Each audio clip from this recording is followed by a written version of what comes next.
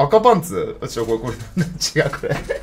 ちょっと見てほしいんだけど、これ、ガストンです。これ、ガストンです。ちゃんとこれベルトもついてんだよ。これ、俺の勝負下着なんで、うん。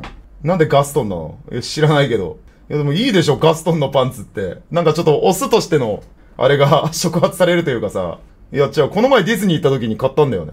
ガストンのパンツを。それだけの話。いや、これさ、今回のバンドの T シャツなんだけど、これ、俺が女の子にしてもらいたい服装第一位の、これが、この、T シャツ1枚っていうのがね、このアーニャスタイル、多分これができるんすよ。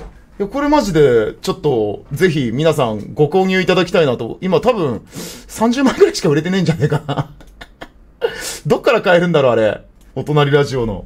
販売期間、8月21日から、9月23日まで、あと4日しかない。まずいぞ。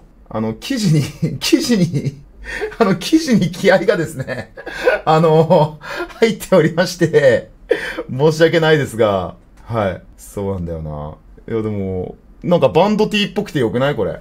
いや、これいいと思うけどな。なんだこれ最近見た商品って。俺こんなん見てないよ。俺こんなん見てないよ、俺。俺こんなん見てないよ。騙されてるよ、これ。なにこれ。俺見てない。いや、絶対見てない、俺。なんで ?6800 円。でもこっちの方が安いや。こっち買えばよくない？でもこっちの方が安いわ。なんでこっちの方が安いんだよ。俺の T シャツより。悲しい。最近の AV 女優可愛すぎるよ。俺には眩しい。やば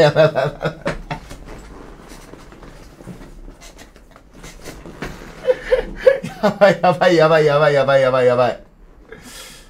うん。ちょっと最近の女優さんは、やっぱり可愛いですからね。うん。